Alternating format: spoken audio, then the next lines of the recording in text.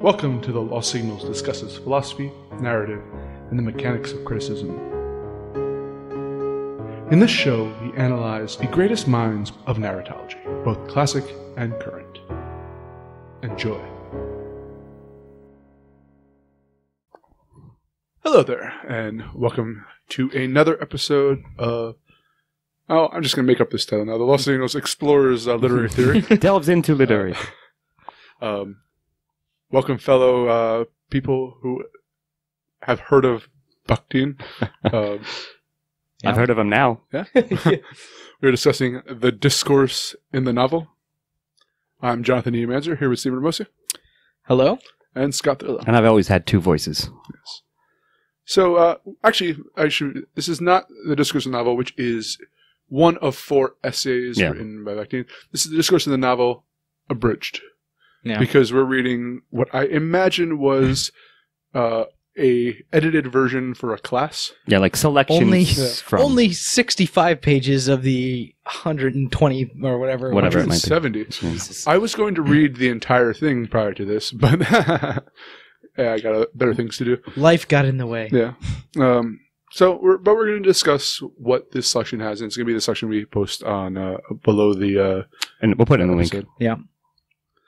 So this is a very passionate argument for the importance of the novel. Especially written, in a sense, at the time when it seems that the novel wasn't getting much respect. Or, I'm sorry, before you go on, like, it's that, and also, at least what I took from it was a different way of studying the novel, as opposed to, I was going to get to that. Okay, my bad. Where the initial part of this work discusses how the novel was analyzed during the era. I believe it was... Can someone look up the date? I'm looking it up right now, actually. So Discourse in the novel... Hit us with the date. Okay, well, I'll continue talking while I look please. So it was studied very much like a poem was studied, in that the voice and language of a poem is the author of the poem. And yes, 1981, much later than I think you expected. This came out. I thought it was written earlier in Russia, though. Perhaps maybe 81 was the. I have it copyrighted 81, but I believe it. I believe the case is that it was originally at least produced. I don't have earlier. An initial. Well, I will put in the description of this the date that we'll figure it out. But fix it in post. So that the poem is written through a looking at the. Yes, do you have you nodded and said? I think I have a better one. It was 45, I think. Oh, that makes more sense. The copyright is from the university where it's reprinted, but not originally written. Is all. That was the issue here. Go on, E. And in that, those who studied poetics, those who studied linguistics, and this is true to linguistics today, are always looking for the one voice, the ultimate, like the one guide to how everything is written. The one true word, if you will. Yeah. And or if you have no matter what language you study in linguistics, it's all goes back to kind of these abstract concepts that can be applied to any language. So his argument is that the novel doesn't work quite like that, in that there are always at least two voices present in it. In a novel, and oftentimes many more than that. Exactly. And then he goes into the differences between different forms of kind of not only the novel, but other types of speech. So you have conversational speech between like two people, and that develops that back and forth that you're building off of each other's language. You have rhetorical, even one person speaking to an audience that still has a certain dialogue there. Exactly. But novels deal with so many more facets, such as there's temporal aspects to it, which you have class aspects. You have that's the one I was going to mention. Professional aspects, which you have jargon in one language person. You have gender. You have all of these different little tiny aspects that all, to use a a Barthian term, kind of a braid of different voices coming together to form the novel. Exactly. Yeah, that's very well said as a summary. Yeah, so like it's basically I have it. He uses this word a lot in the essays. Is the stratification of language. As you say, like you got your professional level, you got your social sort of like man on the street. It's like I believe he does bring up like the issue of like vulgar levels of language, like sort of the Latin thing, right? Yeah. So all these things are like, sort of like floating around in society, like in actual use.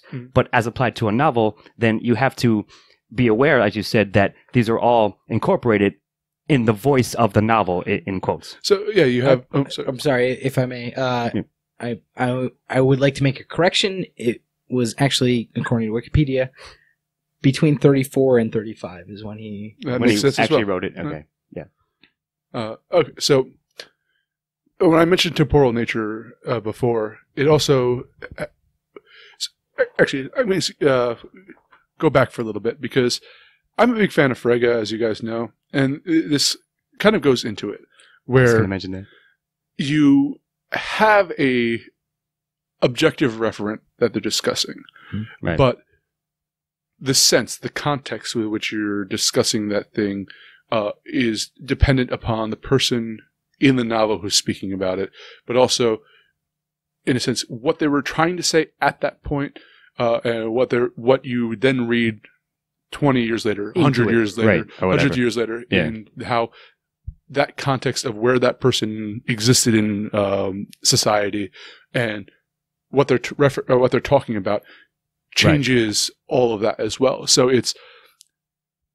I can see this as kind of the bridge between the strict objective look at works and just what was the author trying to say at this specific time, to the modern day style of, well, it's your interpretation, or it's not the author anymore, but the what reader you get out of it instead, and their context that they're bringing to it, which was interesting because he does make some cool points, even though I'm more of the former look at things. Well, I was going to bring up the fact that, so you mentioned your Phrygian, if you will, you subscribe to that sort of angle and analysis, but it's also you're a big fan of set theory, which it seems like, while he does not say that directly in any of the essays, it seems to me like, for example, I have in my notes sort of a paraphrase that various languages don't exclude each other but intersect each other. So you can almost have like sets of them, like I said, the stratification, which, as I said, a word he does use.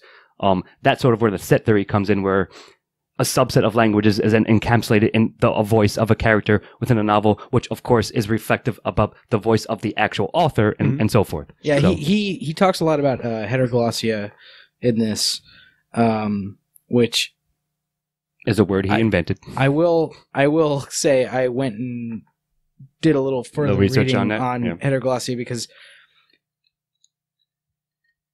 in terms of this work, I was not always necessarily sure what the hell he was talking about. It's a little dense, we'll say. It's pretty dense. So the idea of heteroglossia, like kind of the idea of the coexistence of, and I have this written down, I have a note of this, the coexistence of distinct varieties within a single language.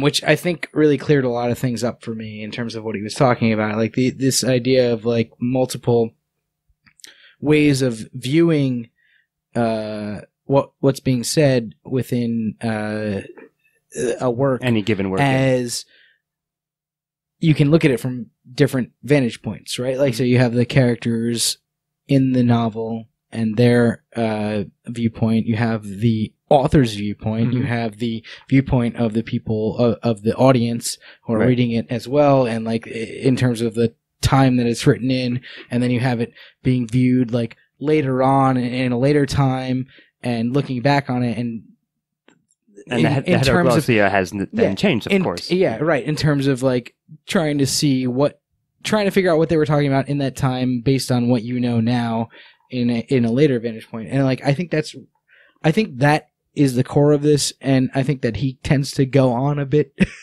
Well, it's certainly one of the cores, and yes, he does do that. In terms of like, he does belabor points. Yes, that is well said. But I think that the core of what we're trying to look at is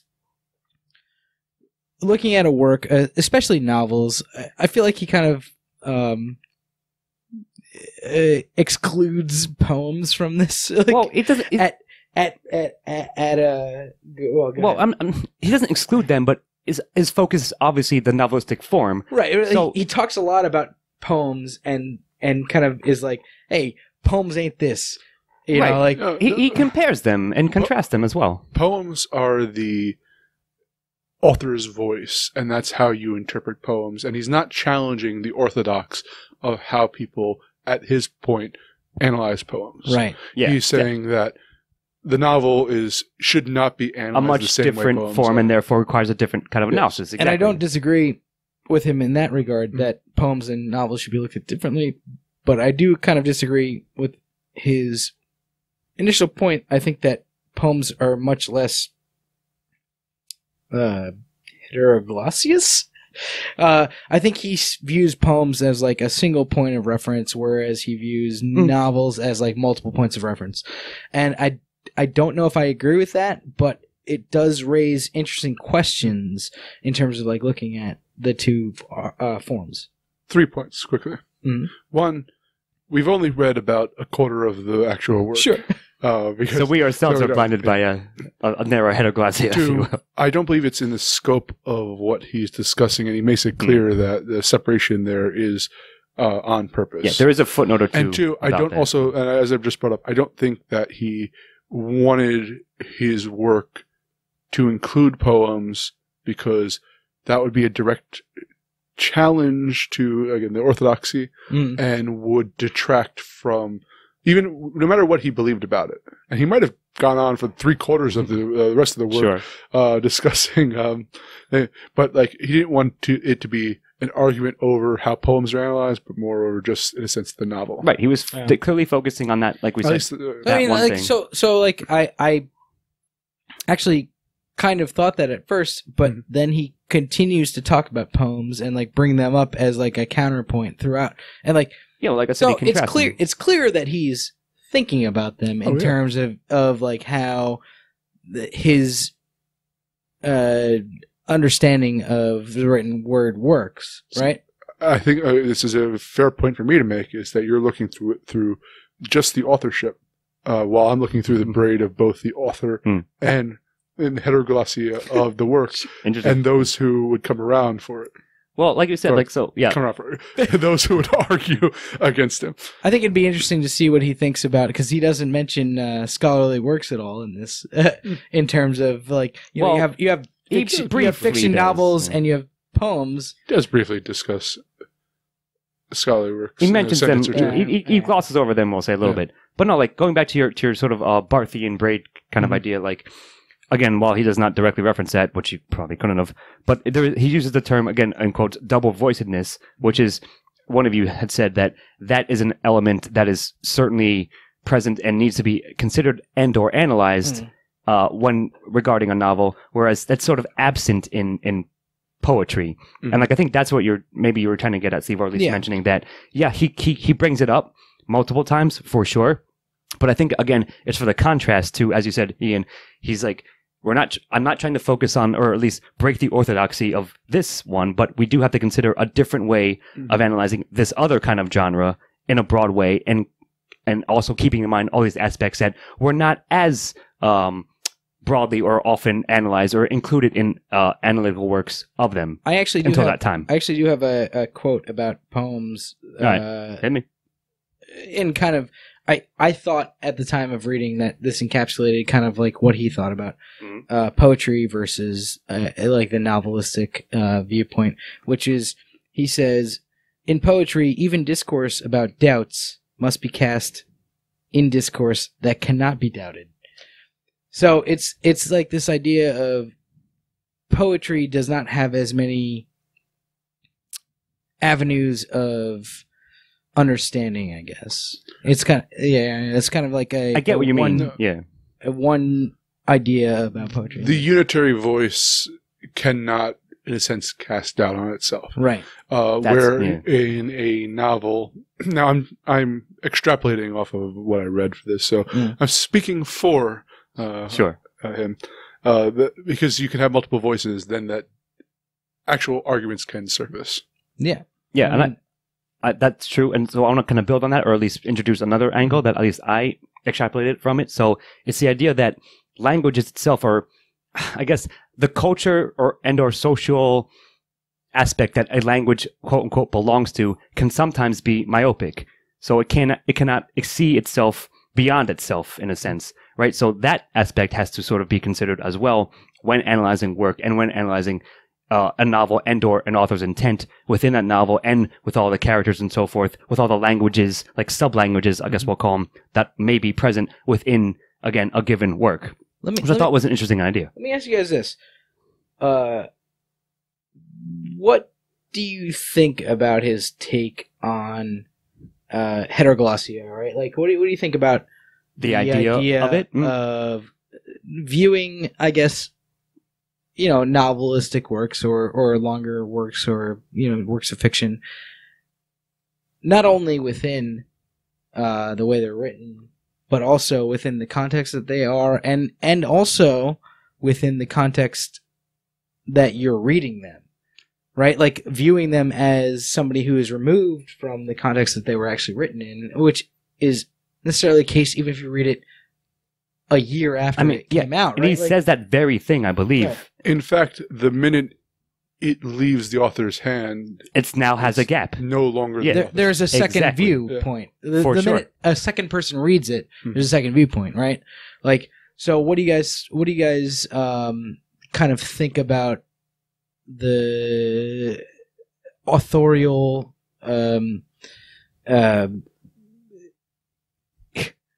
I don't know. Use your I words. almost want to say like indignation, but like that's not the right. Nah. That's not the right phrase for it. Like, what do you think about like the authorial version of it versus everyone else's interpretation of it? Do you think that the other interpretations are as valid, we'll say, or valid as what the author thinks of his own work? Versus, well, you're asking. Like, I mean, I think, and the other thing is, I think that the author of something will invariably think differently of his own work after reading it again than when he or she was first writing it, right? Sure. So, like, you have that second viewpoint. That seems obvious. Level of heteroglossia. So, like, I guess so you asked, like, originally one question, now it becomes, like, two or three. Yeah. So I'll try to address them all, like, quickly one at a time. I do think the idea of the heteroglossia itself is completely valid. And again, perhaps because he was sort of introducing it at a time when it was a new thing, or like he was coming up with this theory, right? It wasn't really a consideration in other academic studies at the time. So I think it's completely valid. And I don't know if it was or not. Prop and Campbell were both about the kind of singular, like that there's a kind of a unitary kind of vision. Sure, and he's somewhat. I think he's somewhat on the other end of that. So I think it's interesting, but I think it's an important consideration because I do buy into it to an extent, maybe to a bigger extent than you might, Steve-O. More perhaps. I mean, I'm not coming down one way or another. Okay. At the moment, but like perhaps this is more like in the vein of Sontag, as I think we mentioned, right? Oh, like, certainly. You need to view this in terms of it more is that than it's the bridge between those. I do like that. That Right. it sort of kind of cuts up the difference a little bit. Yeah. Looking into the context of what the author's intent was and when it was written. Right. Yeah. This, I feel, had a big influence in the modern day look at it certainly seems to be the case with within our limited research that we did like about it itself. But I will say, like, yeah, like it seems to me like glaringly obvious that certainly you have to consider, as he says, the social - historical aspects of any given work, like which ties into the whole idea and definition of his heteroglossia, right? I don't see how you can ignore those aspects and try to analyze a work and get something out of it. So this is I mentioned earlier that I'm more of an authorial, however, authorial. I think I said. Authorial, Yeah, yes, I I'm guess sure. that's probably Sure. right. I'm more interested in what the author considered for the work than what modern day interpretations are. And granted, yeah, you have to consider that there are even if it wasn't the intent of the author, there are emerging social aspects of it. Exactly. There's things that you can't escape from your time. Dickens wrote about being in England at that age. Hemingway wrote based on his experience. So you can't escape the impact of the social situation Right. at the It's time. like inevitable, right? But I think I read them because they're the ambassadors from that point. From that era. And I definitely look into more so what the author was intending. And there's an argument to be made that You might never know. we're going to actually bring this up in our next work we actually read, but we've all dabbled at being writers in the past. Sure. Can we write women? I mean, it's a good question. Will it ever be? If his theory in my mind of the heteroglassy of if I have a female character in my work, am I capturing the female experience in my work, or am I limited in only capturing my experience? Right. Are you is it basically a copy of a copy of a copy, like, yes. more or less? I get what you're saying. Sure. And like, I don't know how to answer that. Like, maybe it could be. It seems to me like certainly there's a limit to how much you can encapsulate as an author, or how much you can imbue into a work, given the limitations of who you are as a person in whatever historical, social era you might happen to be alive in and writing within. So right? I'll say, good, Sivo. In terms of this argument, I think personally, my view of it is you can write whatever you want to write as long as you understand your limitations as a writer, right? Like, listen, you're never going to fully encapsulate what it is like to be a fucking woman because you're not a woman who you haven't had the experiences that a woman has. But the other thing is, like, you can take that, like, in many ways. You've never, literally no woman has ever had the experience that the woman that you're going to write has had. Yeah. No, but the thing is, but this goes back to his thing, the language of what a 50-year-old adult male has versus my experience, or if I'm James Patterson attempting to write a 13-year-old dialogue for, am I capturing the heteroglossia of the true heteroglossia wheel of that a demographic, I guess we'll call it. It's I cast my doubts that it's always there's a filter of the author first and foremost, no matter what they're writing, and some people might do it better than others. Sure, and I don't think that to stop people from doing it, but by just saying that, like, every single character in that has its own unique language, it's predominantly the author mixed in with stereotypes in culture of. Now, I don't mean stereotypes negatively, but it's what I feel if you do. I'm going to add a female character in there. I'm just using this example. I'm going to do the matron. I'm going to do the crone. I'm going to do the mother. I'm basically going to do archetypes. The archetypes. And I feel that's how it more works, and which goes very much against, I think, what he's arguing here. I don't know if that's the case. Like, I'll say this. Like, in terms of, to take it to its logical end, the question that you just asked is, like, can I write a woman? But that's not. Can I write anyone who isn't me? Yeah, that's what I was going to say. That's exactly what I was going to say. Is like the logical end of that is, like, can I write a single? If I'm not writing an autobiography, can I write this book? And of course, you can fucking write it. Like, the fact is that you need to understand your limitations, and you need to do your research as a writer. And the fact, and if you do your research as a writer, you are entering, I guess, the heteroglossic realm or whatever. I get what you want to say. You're trying to understand what the social impacts of the things that are happening on the character that you're writing are, and you have to do that. You can't write anyone. You can't write fiction without doing that. I get to what you mean. Without sure, fucking up to some degree and, like, not writing the character correctly, right? But, like, if you can to any degree get into the head of the character that you're writing, whether it be a woman, whether it be a person of color, whether it be, anyone who isn't you, whether it be a white boy who looks just like me but has different experiences than me, like, then that's what fiction is. Like, it's a writing something that it's a going out on a limb, writing something you don't know, like, that's exactly what fiction is. It doesn't matter who you're writing about. And to some degree, you have more experience at writing about a 30 2-year-old or however old you are white guy Gotcha. for sure than you do a 70-year-old woman 100%. But like that doesn't mean that you can't try to inhabit that thing. And like, or that character, we'll say, that mindset. I shouldn't have said that thing. That character, and like that's what you kind of need to do. And like in terms of, I think we've gone a little bit far afield in this, but like to bring it back, I think that's a little bit what he's talking about. Is like you need to view all aspects of the characters in the novels that you're trying to study or encapsulate, we'll say. And to that notion, I have a short quote that I would like to read, where he talks about to study the word, ignoring the impulse that reaches out beyond it is just as senseless as to study psychological experience outside of the context of that real life towards which it was directed and by which it was determined.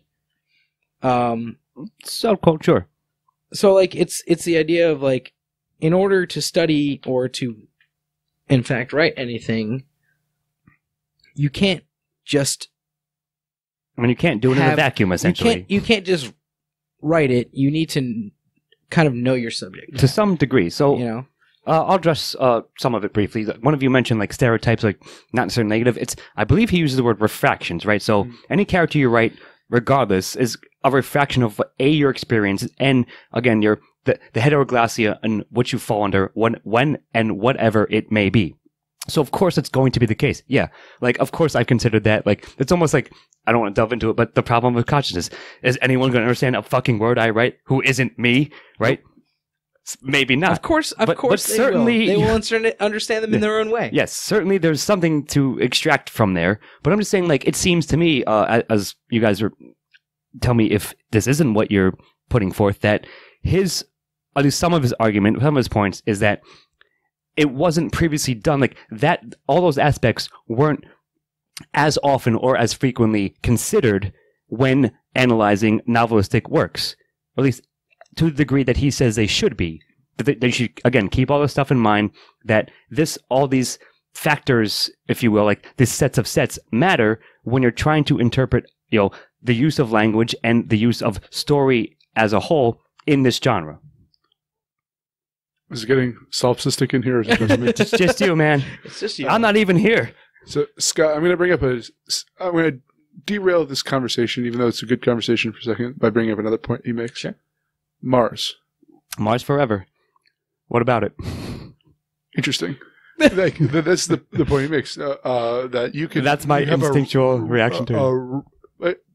I can make a reference to an object without any context in it.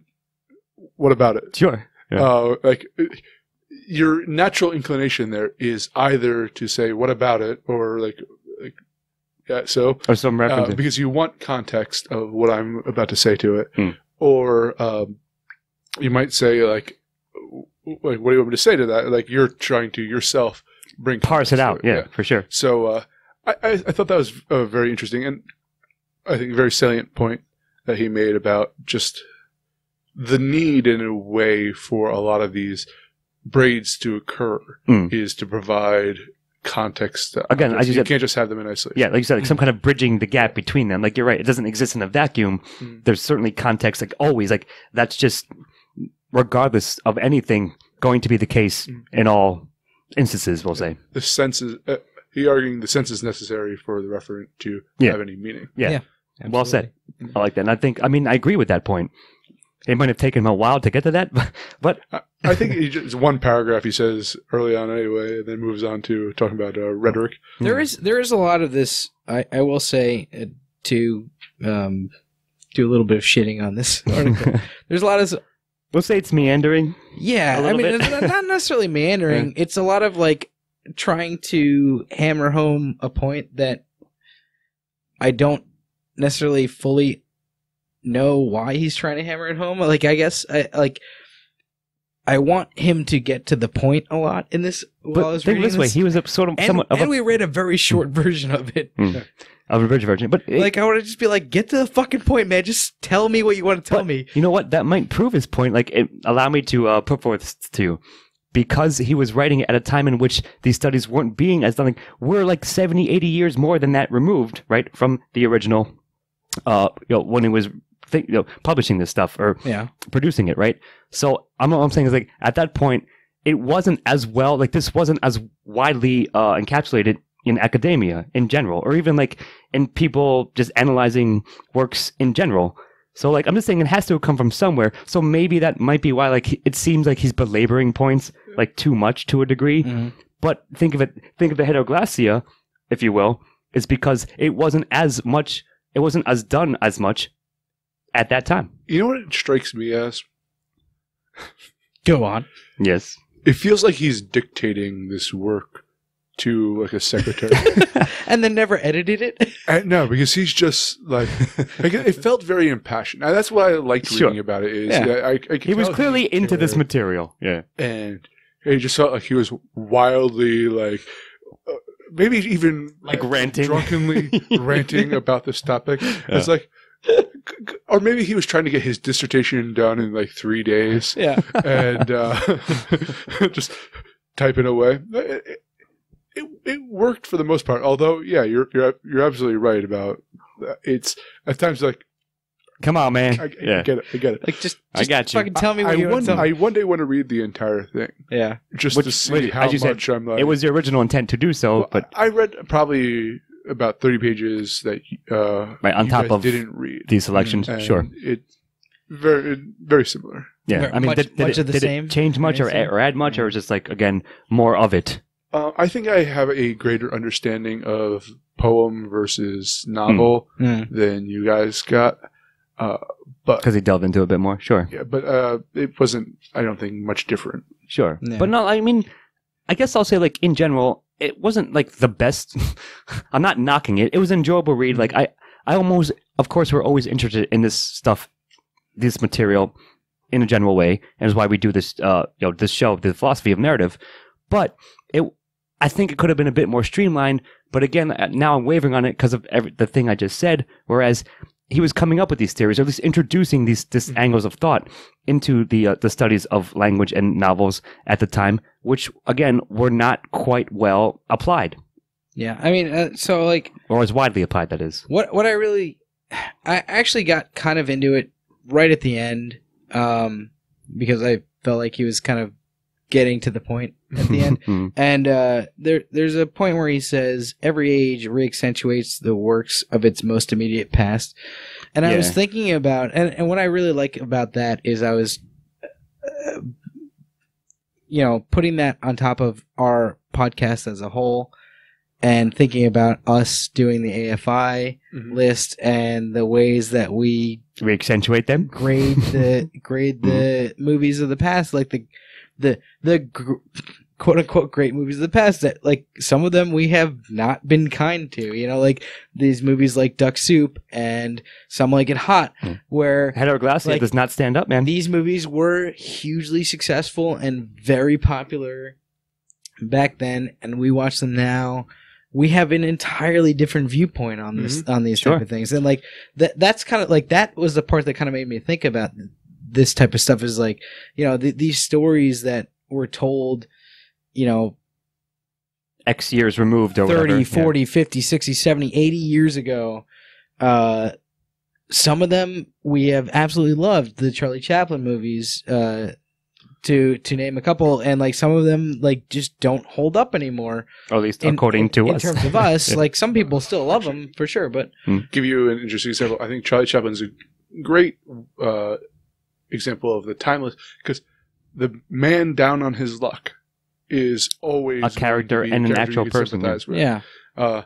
Some Like It Hot is kind of like the social story aspects are much different. Have changed quite a bit. Exactly. In order to, so I think that Charlie Chaplin will always kind of be at least an endearing character, because it's more of a widely swathed archetype than the verse. And again, as we said, that goes more towards the universal types than it does to the, sure.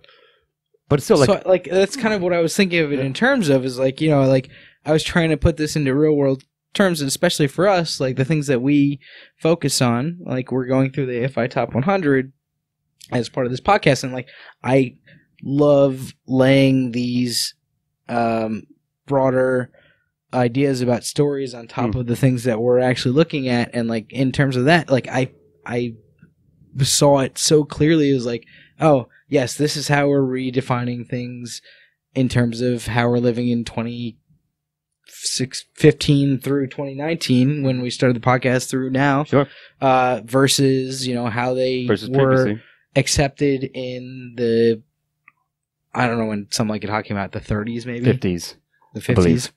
But it's a minimal difference, but not like that. I have one of my quotes, or at least because you mentioned it, the concept of re-accentuation, which I thought was again one of his more interesting ones.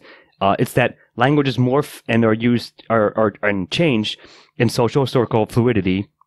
Thus, all analysis must take that into account for this fact, right? So, like, again, it seems obvious, but somebody had to point it out, and I feel like he was one of the ones who, like, initially at least introduced that concept or injected it into academic analysis, and which we have continued to an extent to this day. Yeah. So I want to start with two novels quickly. Any of you read Don Quixote? I've read parts of it. I never actually read the whole thing. I have not. I read the first half of it. I think that might be in the same boat. Yeah. It's the endearing buffoon, the charming idiot, if you will. Yeah. And it's the first modern novel, as it's often called, and you can see why that character archetype has lasted for so long. I also read Gogol's Dead Souls, which I doubt any of you have read. I know of it, but we've discussed it, but I've never read it. It's really fascinating work because it by kind of like dealing with how it's really particular to its time. Right. And you have to keep that in mind. It was, you'd think Bakhtin would say. But it's also a satire of kind of those universal archetypes of different types of rich people. And it's so you can appreciate it while reading it because that hasn't changed, even though the specifics might be different. Because it's really a satire of its time. On the other hand, you have Mark Twain, as we mentioned earlier, right? With Huckleberry Finn, which has recently gone through a look through a modern lens, without at all acknowledging kind of like the historical and authorial look at it. So it's interesting how people how they're viewed in a way, how this type of work has influence people in their reading of work. As I look at things only through what at that moment what the intent was, or you try to. I'll never know. I don't think you can perfectly do that. Of course, to the best of our capabilities. I built a time machine just to go back to that point. Even if you build a time machine, you still have your experiences. Greatest use of time machine ever. I wipe it all. Start over. Yeah. Why am I here? I start over in 1930. Yeah, man. But no, like in all seriousness, I think, like as we just said, like I think it was an interesting thing to encounter and like think about, like again, this sort of Anglo study had to have originated from somewhere, and like I'm not saying he's the sole author of it, but certainly one of the progenitors of it, which I think I'm more in line with his general method of putting forth analyzing works in such a way, then I'm against it. Okay. So, yeah, like Wall might, like as you said, Steve, might be like a denser-ish read, and he might belabor some things here and there, perhaps more than here and there. But nevertheless, I think the core points which we just discussed stand more than they don't stand at this point. And I think we, as you said, we almost apply a similar kind of structure to our own art, if you will, our own podcast. Yeah, I mean, I kind of agree with that. Like, I tend to look at things. Always, if you don't know something about a work of art going in, you're always going to view it from your own whatever you have first. But like, so often now we get outside information later that affects the way that you view the work, because like, how can it not? Like, even if it's just someone else's hot take on a fucking movie or something, right? Like, you know, that's going to impact whether you agree with it or not. It's going to impact how you it might change your view interpretation. the work to one degree or another. Like, it's going to say, hey, oh, I agree with this person or I disagree with this person. And that is going to change to some degree, a large or a small degree, how you view what that work is. And I think that is what he's talking about, the heteroglossia, right? Like, is like, there are outside influences that affect how you see something. And also, but in the construction of a work as well. And yeah, of course, yeah. I think that both of those stand like as valid and legit things. I'm out of topics. Yeah, I think we're good. This is a good one. Yeah, it was solid. Like, you know, it's not the easiest work to read, but if you can get into it, if you can extract the points that we just said, and if you want to read more, we will certainly, like I said, put the link. But do you want to read more? Yeah, it was solid enough. Well, I'm Jonathan Ian Manser, and I'm my own author of the world. So, aren't we all? I'm here with my fictional compatriot, Stephen Ramosi. Heteroglossia later. Good one. I do like it. Ouch. And Scott Thurlow. And I'm Bakhtin the fuck out. See you next time. Thank you for listening to The Lost Signals discusses philosophy, narrative, and the mechanics of criticism. Editing and engineering by Jonathan Ian Manser. Music by Christopher Morgan. Check us out on YouTube and iTunes for the shows, and on Facebook and Twitter for updates.